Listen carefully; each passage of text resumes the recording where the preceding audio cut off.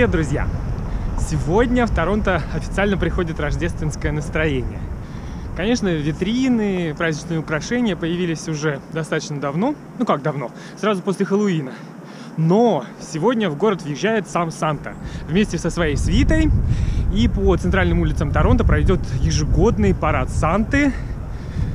Как правило, это яркое шествие с красочными платформами, артистами, музыкантами. Горожане, несмотря на погоду, даже в самую плохую погоду, выбираются из дома, чтобы зарядиться вот этим вот рождественским позитивом, предрождественским позитивом. Башня выглядывает. Привет, башня!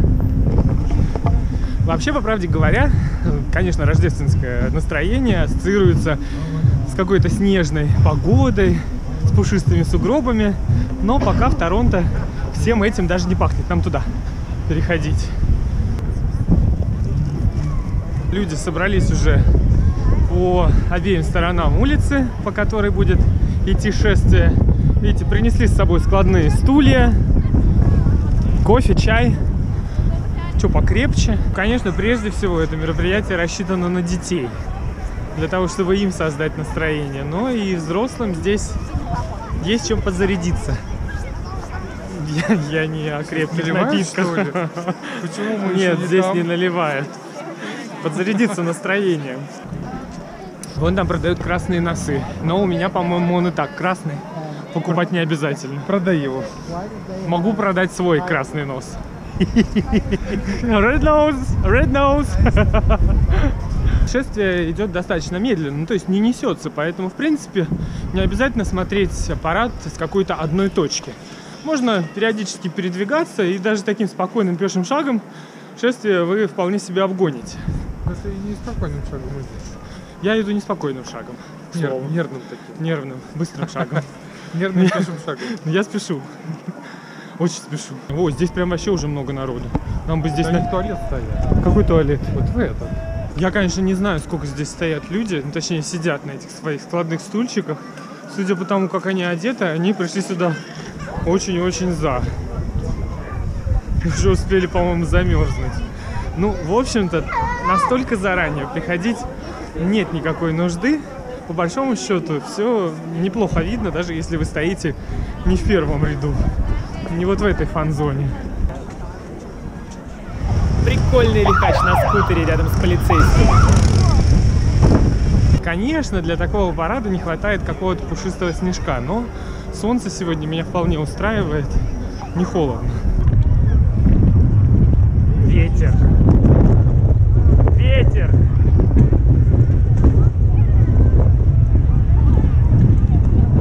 Что-то там, где больше народу, такое ветрище. Я уже замерз. Носы-то все-таки прикупили, как видите.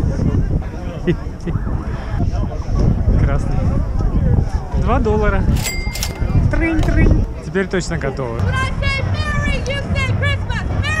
Christmas! Christmas! Christmas!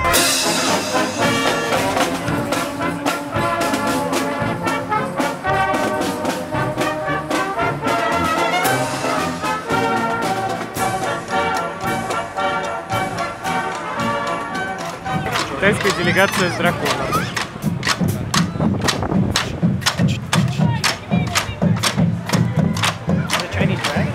Красиво.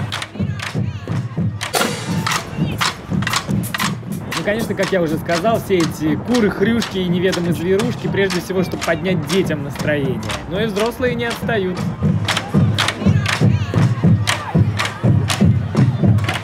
Вот там акробатические олени.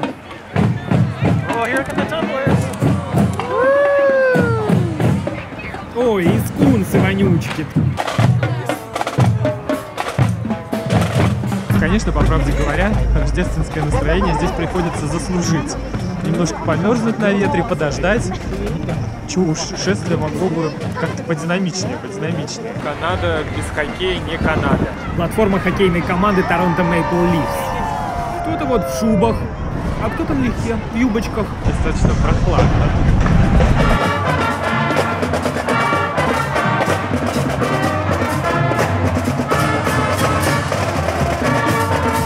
такой рождественский парад Санты проводится в Торонто уже более 100 лет. Первый состоялся еще в 1905 году.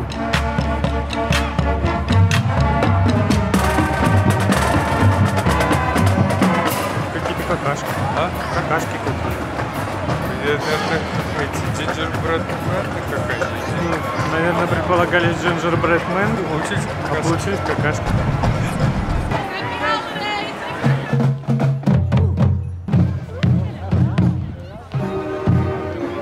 А вот тут флаги всех стран, представители которых живут в Канаде. Вон Россия в серединке. По правилам подпилты не надевают нижнее белье, но в такую погоду это опасно. Конечно, размах мероприятия далеко не московский. Торонто достаточно скромный город, но при этом это все как-то очень мило, мне кажется.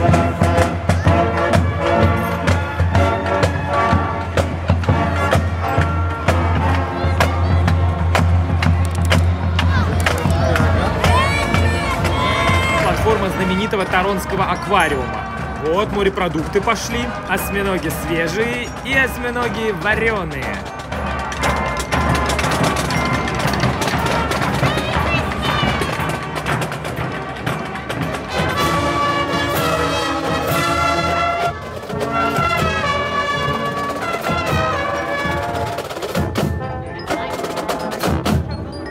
А это платформа кофеен Тим Хортон. Кофе так себе, а пончики у них суперические. В праздничном мероприятии участвуют коммерческие компании, представляя свои разнообразные тематические яркие платформы, муниципальные службы, такие как полиция, а также оркестры школ, колледжи и больше 1000 волонтеров.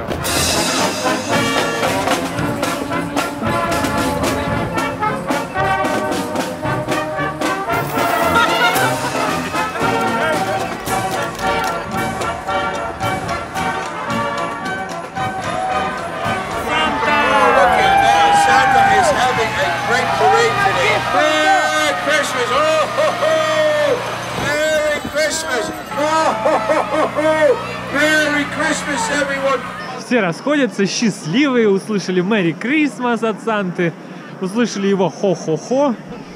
И теперь это частичку этого полученного рождественского настроения понесут в свои дома, будут все украшать. А мне надо скорее, руки трясутся. Двумя руками надо камеру держать.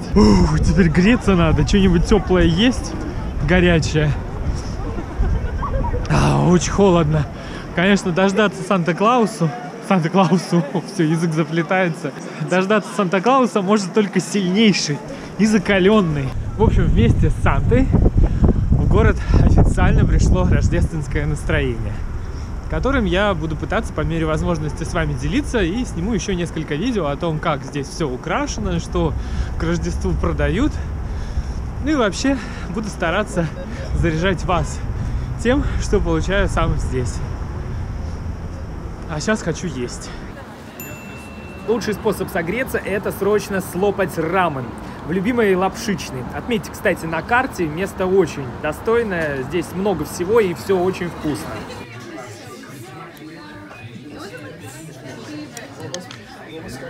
Мне приятного аппетита, вам пока-пока.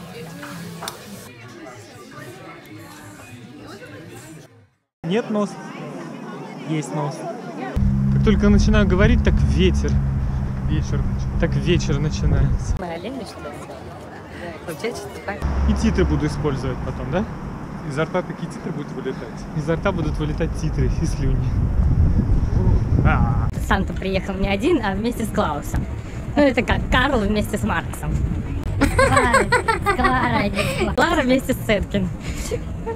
Клара вместе с Кларой. Вместе с Новиковой. Нет, не могу. Это видео о Рождестве. Стоило купить красные носы, как к нам теперь все подходят что-то продать. Мы теперь цель для всех торговцев здесь.